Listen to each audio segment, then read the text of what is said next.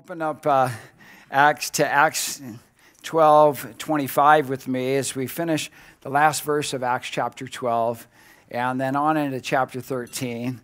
We actually had planned Josh's ordination initially for last week, and some sickness kept us from being able to do it then.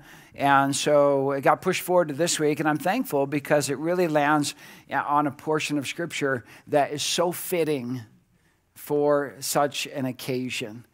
Here we find the Lord ordaining and setting apart the Apostle Paul and Barnabas for their very first missionary journey. And we see them sent forth under the anointing ministry of God's Holy Spirit. So as you may very well know, the latter part of the book of Acts, beginning in chapter 13 and all the way up through chapter 28, details the Apostle Paul's 4 missionary journeys. On that first missionary journey, he has Barnabas with him, the next 2, Silas and Timothy. And then on the very last one is essentially a missionary journey that takes place while he's in chains and being dragged about by the Roman government from place to place until he lands in Caesar's lap. And so the Lord would greatly use the Apostle Paul. But actually, we have humble beginnings. And just because we know the end of the story and we understand all that the Lord did with Apostle Paul, we can sometimes forget where he came from and how this whole thing initially happened. In fact, my subtitle for today's message, Worshipers Sent, God Did Something Amazing. And what we really find here is a ragtag group of no-namers that have not set out to save the world, have not set out to change the world, but just a group of godly men, not the apostles, just a group of godly no-namers gathered for worship in the Roman city of Antioch.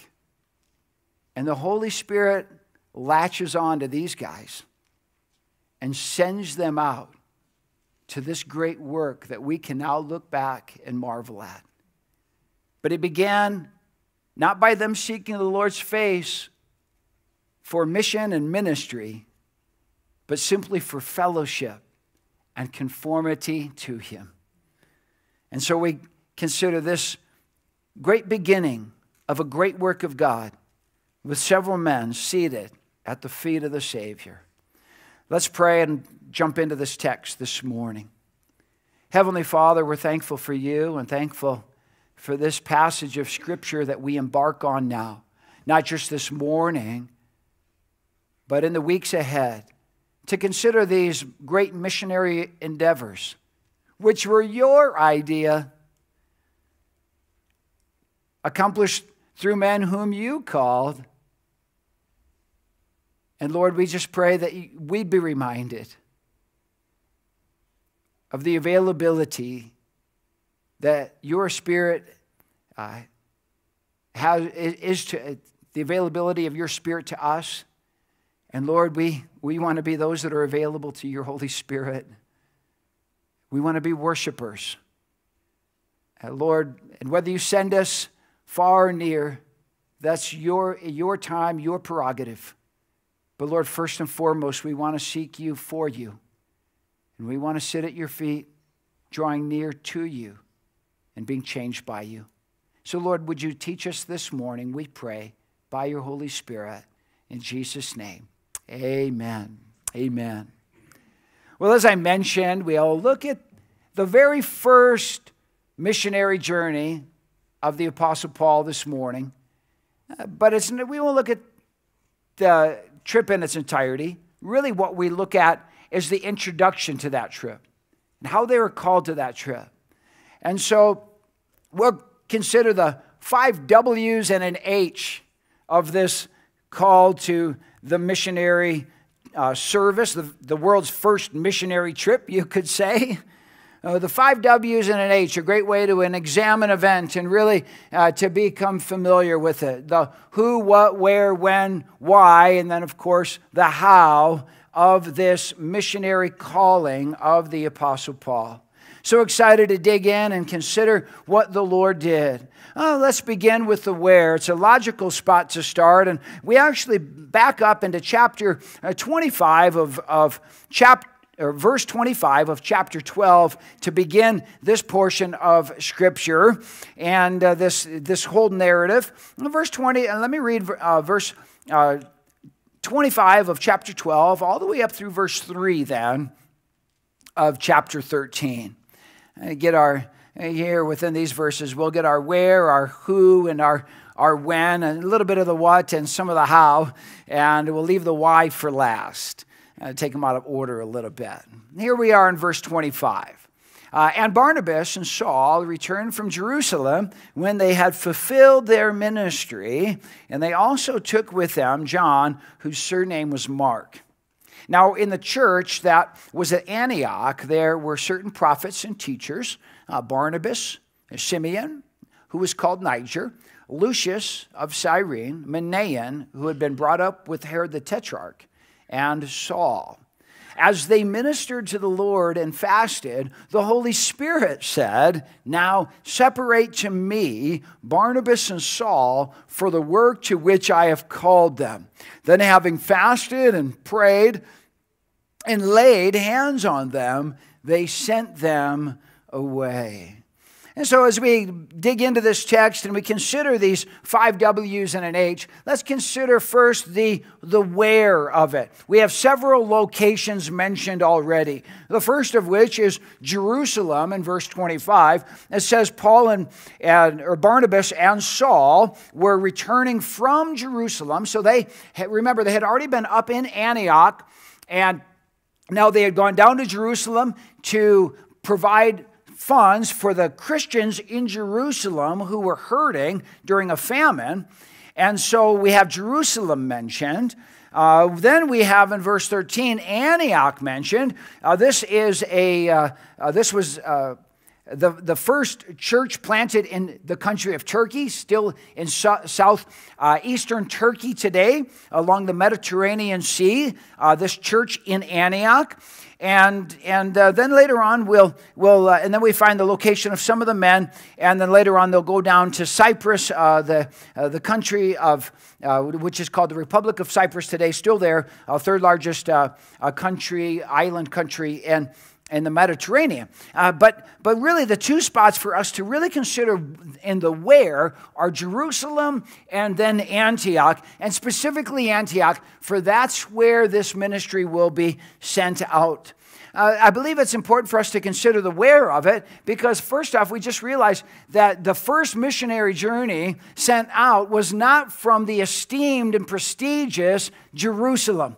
It was not from this place that, of course, maybe the center of Jewish worship, the place that the Lord had planted His name. That would be a logical place for the Lord to send out. No, rather it was Antioch. Now, certainly Antioch was strategic.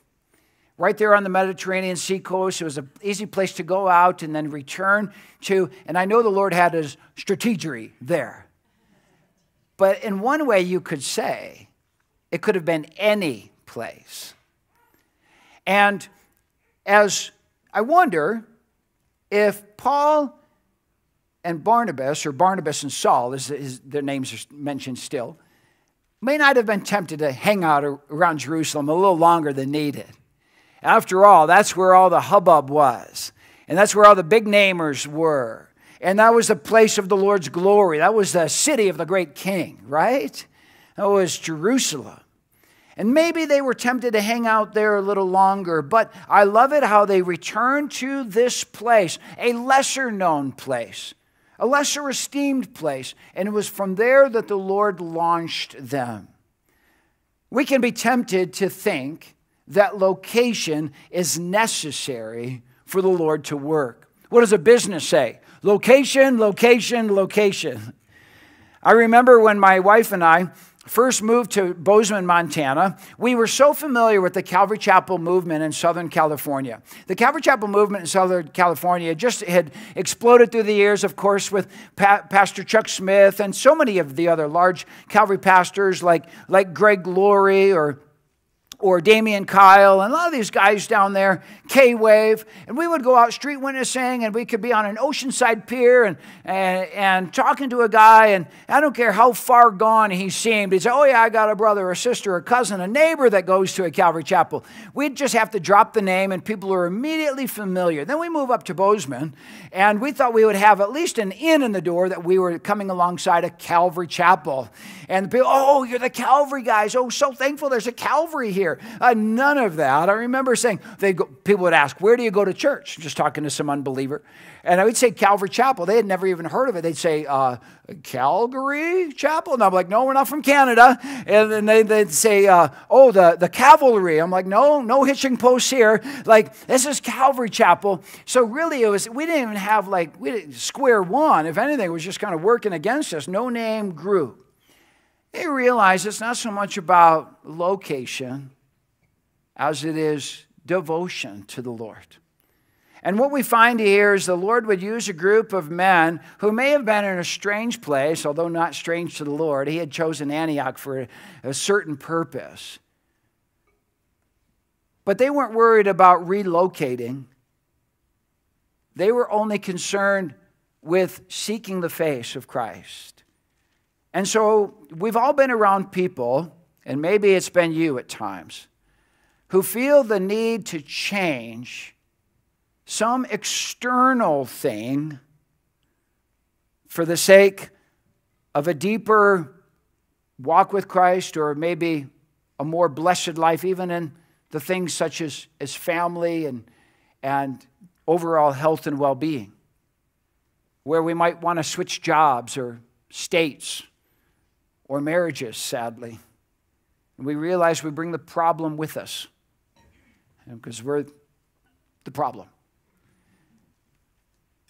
And the Lord just says, you don't have to switch anything about your life other than your devotion.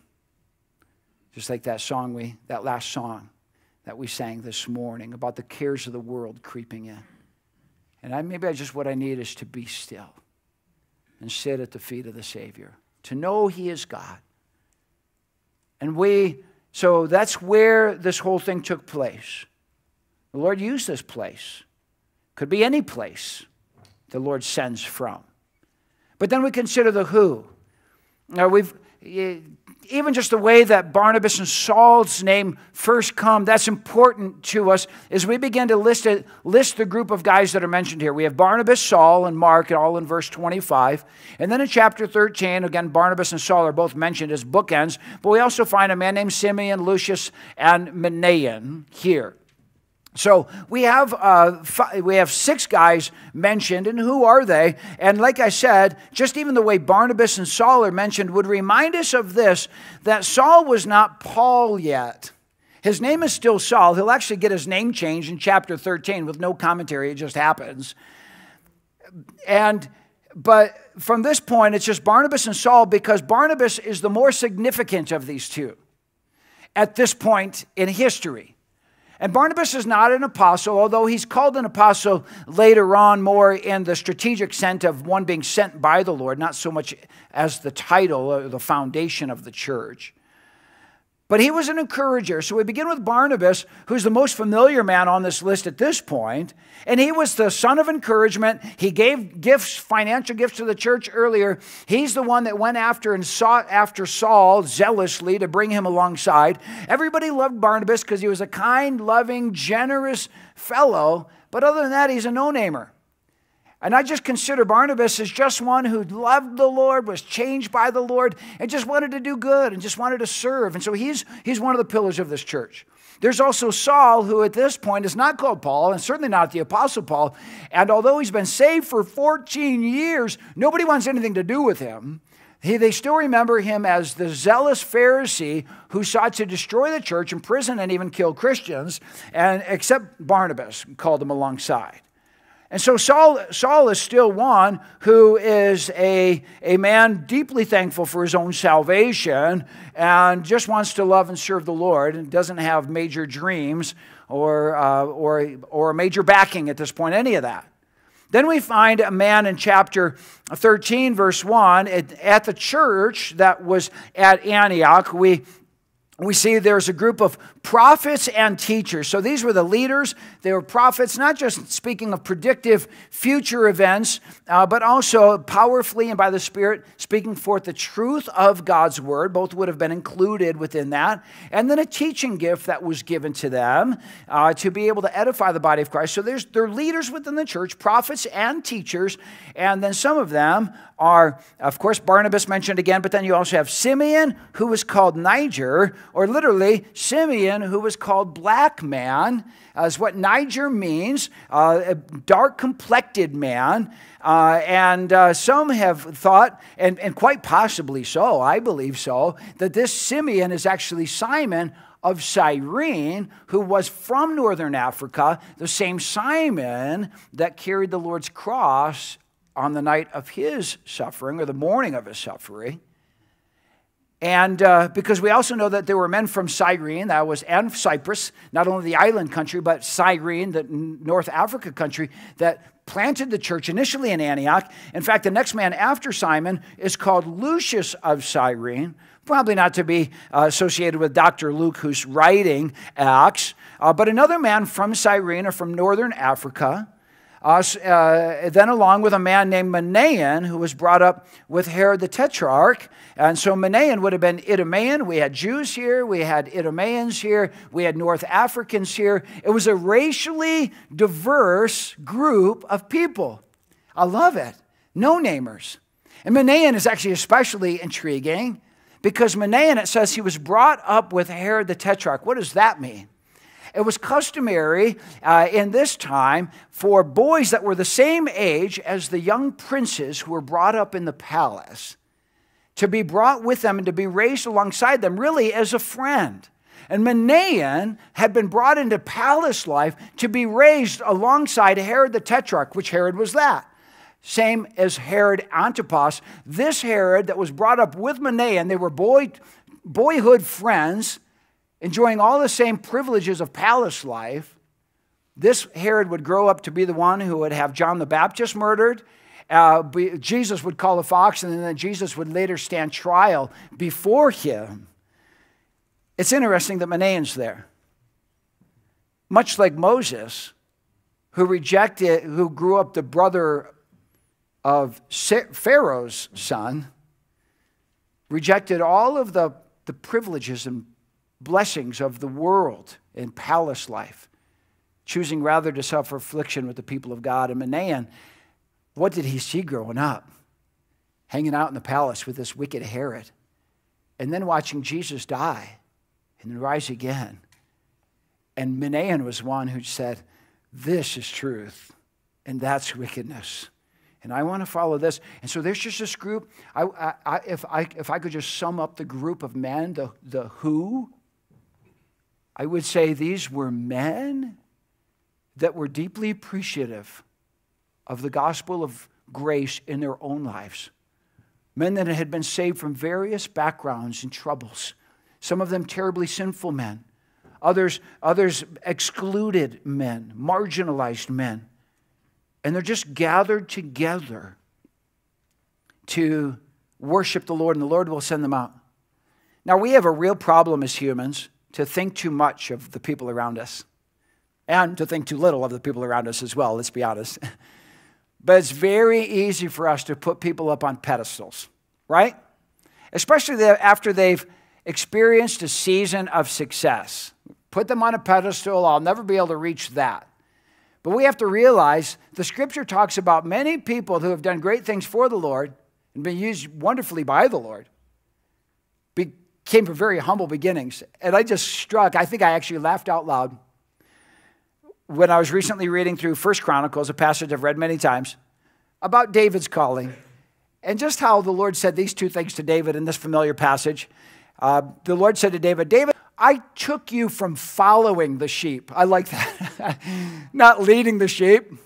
There was David out in the wilderness following the sheep. I took you from following the sheep to be a leader over my people. And then he said, and then David, I gave you a name like the name of the great men on the earth. David was not one of the great men on the earth. David was just following the sheep out there in the wilderness. And then the Lord called him away from that and made him a great name. In fact, it's very easy for us to put the Apostle Paul up on a pedestal. And he was quick to remind us, I'm the chief of sinners. I'm not even worthy to be a saint. And yeah, maybe I labored more abundantly than they all. Yet not I, but the grace of God that was within me. And so, where did this all happen? It could have been anywhere. Who was called? Those deeply changed by the grace of God. And then when were they called? When were they called? Well, I love the scripture. It tells us two things. When? Well, outside of these two things, we know historically that it's about 14 years after Saul's conversion. And so we're somewhere between 47 AD and maybe 50 AD at the start of the first missionary journey. Somewhere right in that window. However, as far as the text goes, when were they called? Verse 25, it tells us, when they had fulfilled their ministry, that's when they were called. That's one of the things. And then secondly, when were they called? Verse 2 answers the question for us. As they ministered to the Lord and fasted. So they were called when they were doing these two things. One, when they were being faithful in the small things. And then secondly, when they were simply worshiping the Lord and fasting. That's when the Lord got a hold of them. I love the fact that they were just fulfilling their ministry. What ministry was that in verse 25? It was simply bringing funds that had been collected from Antioch down to supply the needs of the church. And in Jerusalem, they were essentially buying and bringing groceries to those that were hungry. That's right where they were at. That's when the Lord called them. When they were being faithful in the small things. What did Jesus say in Matthew 25:21? You were faithful over a few things, right there in the center of the verse, and I will make you ruler over many things. Oh, how the Lord loves to find us faithful in the small things. I'll never forget the day when, filled with much anxiety and consternation about the future, where we were going to live and how I was going to provide for my bride, my wife-to-be, here in a couple of months when we were getting married, that I took Cheryl's hand. We walked into it was on a Saturday. We walked into a Bible college classroom. We just sat down and we came up with a mission statement for our lives that is the Lord's never relinquished. And we just said, Lord, we don't know where we're going to go, what we're going to do, but we have things to do that you've placed in our lap presently. And Lord, help us just to be faithful with that and to trust you for the future. I was discipling a couple of men. Cheryl was discipling some girls in the youth group where we were serving as helpers. I worked, she worked. And we said, Lord, just help us to be faithful with what's before you, before us right now.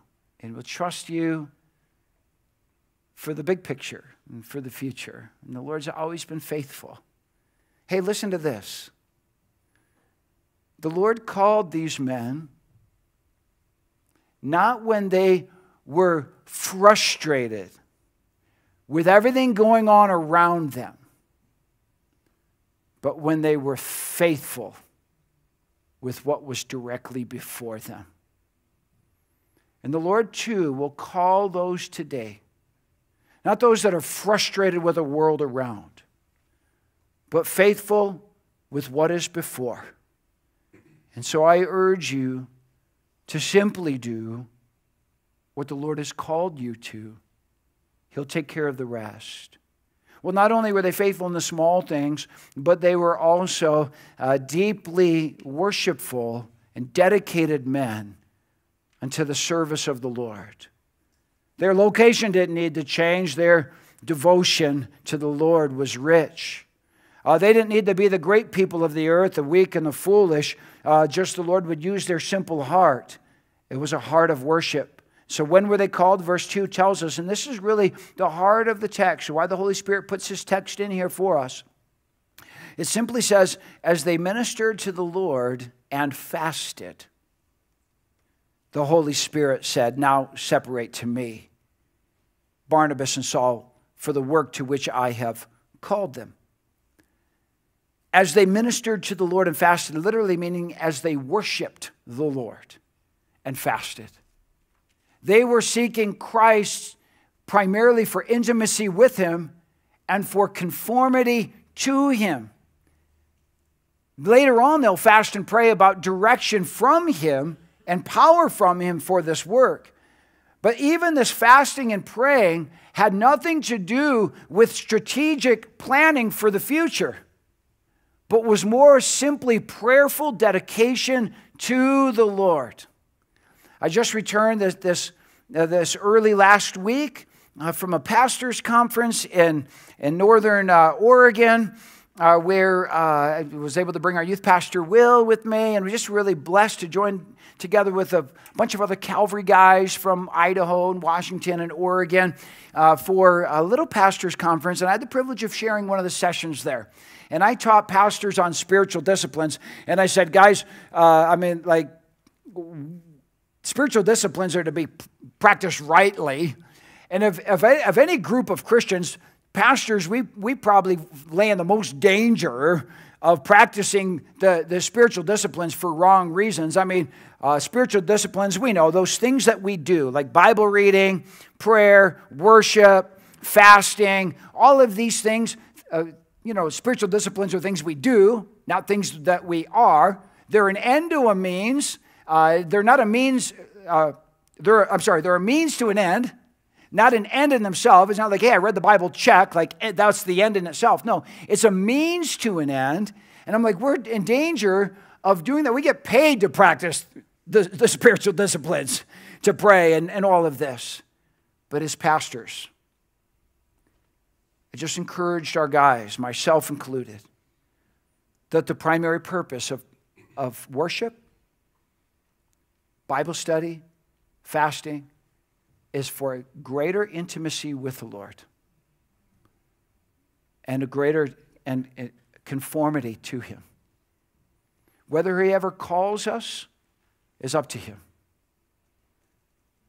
Are you more passionate about what the Lord will do in you, or what the Lord will do through you? I should probably say that the other way.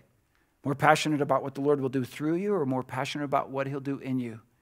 And we all need to remain there. And I believe that these men that were called, they were called when they were faithful in the small things, and when they were dedicated and devoted to the Lord in a worshipful state, fasting, going without food, dependent upon him, worshiping, spending time in his presence. And is not all of this is not all of this evidenced in the Old and New Testaments? We remember that for Isaiah, it was after he saw the Lord high and lifted up. It was after he said, woe is me, I'm undone, a man of unclean lips. It was after his iniquity was taken away and his sin was purged that he heard the voice, who shall I send? Who will go for us? And then he said, here I am, send me. It was after John was in the Spirit on the Lord's day on the island of Patmos. It was after he saw the vision of the Son of Man, whose eyes were like a flame of fire. It was after he fell at his feet as dead that he received the call to write the apocalypse. And so it shall be with all of us. We ought to seek the Lord first. When were they called? Not when they were worrying, but when they were worshiping. Not when they were fretting, but when they were fasting. Not when they were strategizing, but when they were simply sitting at the feet of the Savior. Now, certainly all worship and no work produces an appearance of godliness and denying its power. But certainly all work with no worship leads us into very treacherous places. And primarily it brings me to my next point. The what? What were they called to? Well, they were called to the Lord's work. And if it's our own worry and our own plan that propels us into ministry, we'll be doing our work. But if it's simply worship, devotion to the Lord, then he will call us and send us to his work. And so what did they do? Notice there in verse 2, as they ministered or worshiped the Lord and fasted, the Holy Spirit said, now, separate to me Barnabas and Saul for the work to which I have called them. Then, having fasted and prayed, they laid their hands on them and sent them away. And so we're going to look at this first story that happens after it. But first I want to point out to you two things, our next two, and then we'll finish with the why. Our next two things is the what and the how. And they're really found interchangeably here. The what was the Lord's work. As they ministered to the Lord and fasted, the Holy Spirit said, now separate to me Barnabas and Saul for the work to which I've called them. They were going to go do the Lord's work. And we'll see in this initial story on the island of Cyprus, they do it in the Lord's way. Then, verse 3, it says, then having fasted and prayed, now they do fast and pray for direction and powered ministry, make sure it's the Lord's will. They laid hands on them and sent them away. And so this is the how of it. They went out by the Holy Spirit. So what did they do? The Lord's work. How did they do it? By the Holy Spirit. The Holy Spirit's all over this text. The Holy Spirit said, through some prophetic utterance, separate to me Barnabas and Saul to the work that I've called them. Then they lay hands on them, anointing them with oil, much like the oil's not mentioned here, but much like we did in anointing Joshua with oil this morning as a representation of the Holy Spirit. We see that they went forth, and then even in verse 4 it says, so being sent out by the Holy Spirit, they went down to Seleucia, that's the coastal town, and from there they sailed to Cyprus. And that's their first journey, the first country where they land, the island country. And then it tells us, and when they arrived in Salamis, they preached the word of God in the synagogues. They also had John as their assistant. And so we see the first thing they do in verse 5 is the Lord's work by going where? To the synagogue. They did the Lord's work the Lord's way. The Lord has a heart to the Jews first and then also to the Greek. They would always land at the synagogue. When I was on my who list, I can't remember if I mentioned much about John here. I think I did first service. I should have mentioned him earlier. They had John as their assistant. This is John Mark, the author of the Gospel Mark. He was brought back with them from Jerusalem, where he was. The disciples had been praying at his house during Peter's release. This is probably the young man that was wearing that white linen garment that when Jesus was arrested, left it and fled. Anyway, there'll be much discussion about John Mark later. As the going gets tough, he gets going and the wrong direction. And then on the second missionary journey, Barnabas and Paul split over him. But John also was there, just a young man that loved the Lord and served the Lord, always wanted to be around the work of the Lord. And if I already said that earlier, I'm sorry. I can't recall if I did or not. Anyway, so here they are doing the work of the Lord. And they're doing it the Lord's way. And let's consider the power of the Holy Spirit that is upon them. They've been sent out by the Holy Spirit. And then notice in verse 6, it says, now when they had gone through the island of Paphos, they've gone all the way through the island at this point, from the northeast corner all the way to the western side. Paphos is on the other side. And not a lot mentioned in between there, although I'm sure much happened. Then they find a certain sorcerer, a false prophet, a Jew, whose name was Bar-Jesus. So this is a sorcerer. He's a Jewish man. His name literally means son of Joshua. This apple fell quite far from the tree that took his name. Joshua means the Lord saves. And here he's a sorcerer. And he was with this Roman governor called the proconsul. His name's Sergius Paulus, who was an intelligent man. So now Sergius Paulus called for Barnabas and Saul and sought to hear the word of God. So can you picture it? The journey's begun. They're on the western side of the island. There's two men, one a Roman governor who says, hey, I want to hear the gospel. So he calls for Barnabas and Saul. And then, verse 8, this sorcerer, Bar-Jesus, his name is actually translated Elymas there in verse 8, but Elymas, the sorcerer, if that's how his name is translated, withstood them, seeking to turn the proconsul away from the faith. One quick note, when you do the Lord's work, it doesn't mean it's going to be easy sledding. Sometimes it's pretty difficult, and the Lord's work will always be rejected. But because they're not just doing the Lord's work, but how they're doing it is by the Spirit, we see them win this victory here.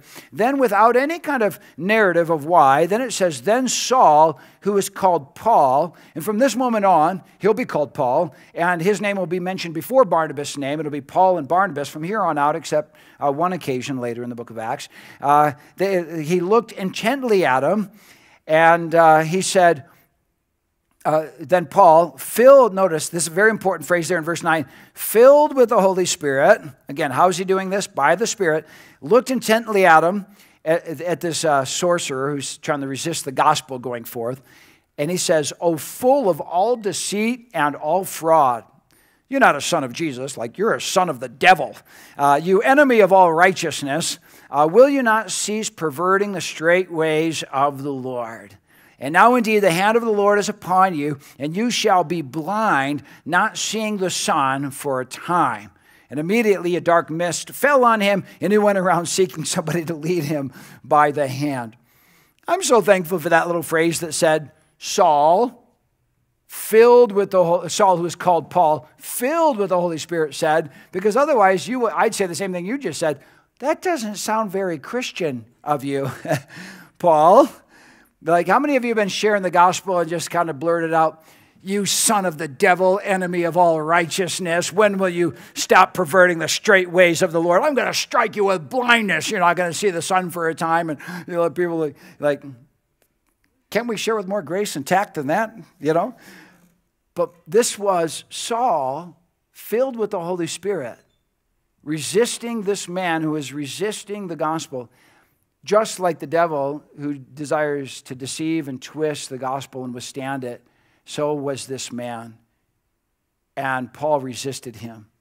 But can we think for a second how Paul got saved? What did the Lord use in Paul's life for his conversion? He was what? Struck with blindness. And then the scales fell off and he came to faith in Christ. In fact, the best thing that ever happened to Saul of Tarsus is that he heard a solid word from the Lord, got knocked down and struck with blindness. And so in him cursing this man with blindness, it wasn't so much punitive as redemptive. In fact, Paul was passing along the very same gift that he had received, hoping that it would have the same redemptive end in this sorcerer's life as it did in his life. It's those of us that have had to get knocked down that pray, Lord, whatever it takes to bring my friend to know you. Those of us who had to come to the end of ourselves pray, Lord, bring them to the end of themselves. It was the very gift of grace you used in my life. And so what we find is here's the what and the how, and they did the Lord's work, and they did it in His strength, and how desperately we need both of those. And we conclude here now in verse 12 with the why. And oftentimes it's the most important question, isn't it? The why. Then the proconsul believed when he saw what the Lord had done, being astonished at the teaching of the Lord. And so why did the Lord send these men out? It's very clear there in verse 12. So that others might believe. So that the gospel might go forth to others, to those that don't believe. The Lord is sending forth those that are worshiping and sitting at His feet to go to those that don't believe. I love how this man believed. It says the proconsul believed when he saw what had been done, and then being astonished, not at what had been done, but being astonished at the teaching of the Lord.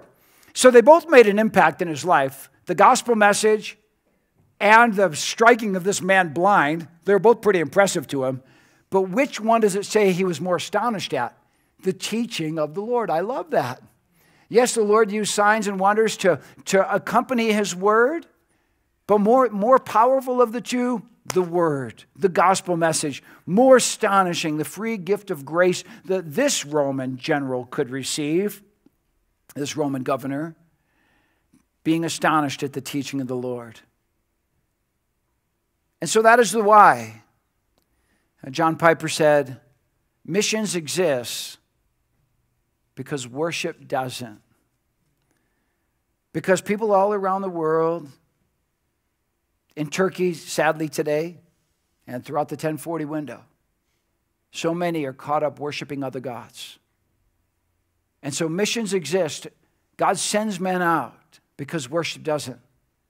Because the Lord loves people. It is not desirous that any should perish, but that all should come to repentance. And so he sends forth those so that we would win others to him, and that he would gather his elect from the four winds of the earth, his people, and that he would be glorified as we come to him. And that is the why for the gospel message, for the sake of God's glory, and that is the why. What about the 5 W's and an H for Jesus? Who was he? The Son of God. When did he come? And the time that the Lord purposed for him. But what was he doing? Faithful in the small things, 30 years of just faithful living. And then out in the wilderness, worshiping the Lord, dedicated to him before his ministry began. Where? The poor town of Nazareth. How did he go forth? In the power of the Holy Spirit. What did he do? The will of his Father. And why did he do it? For his love for you and I. He said, if I am lifted up, I will draw all peoples to myself. Lifted up on the cross, but lifted up in our worship. And I would put forth to you today, Christian, that your primary goal is worship. To draw near to the Lord for intimacy with him, for conformity to him. And it will be from there that he will call you into his purpose for your life. John Piper said, missions exists because worship doesn't. I could maybe add to that. Missions doesn't exist because worship doesn't in our hearts. There's so many times we're not on mission because we're not in worship. And that's your first priority. Finally, this verse, and then I'm done. We'll pray. Mark 3, 13 and 14. It's 2 verses. I'll sneak the second one in. I love it. Jesus went up on a mountain, and he called to himself. Where did he call them? To himself. Who did he call? Those he himself wanted. Why? So that they might be with him. And then that he might send them out to preach. This is the calling of the 12. And so today the Lord's calling you because he wants you. And he wants you to be with him. And then that he might send you. But let's first things first. Jesus, thank you for your great love for us. You've called us first and foremost to be worshipers, to be those that are delighted in you. Certainly one day in your presence is better than 1,000 elsewhere. You said, seek my face, and our heart said, Lord, your face we will seek. Lord, blessed are those whom you choose and cause to approach you, that we might dwell in your courts. And so we come, Lord, by the blood of Jesus Christ, who died for us, and rose again to give us life, where free forgiveness is found, and where we delight in you, our Savior, our friend, our Lord, our closest companion here on earth. And we simply praise you for who you are and for what you've done. We worship you.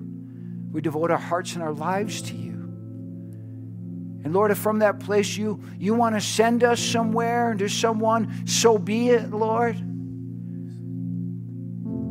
But first we just seek you for you, to be with you. And Lord, if there's some here that have never come to you, would you beckon them right now by the power of your Spirit?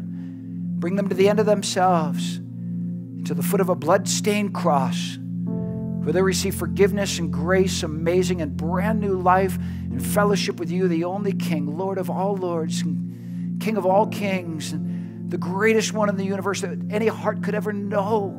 We love you, Jesus. We just want to be with you. And so, Lord, receive us as we come. We love you. And if you want to send us, that's second. That's your prerogative. But Lord, first we just come. And we say, have your way in me. It's in Jesus' name we pray. And all God's people said, amen.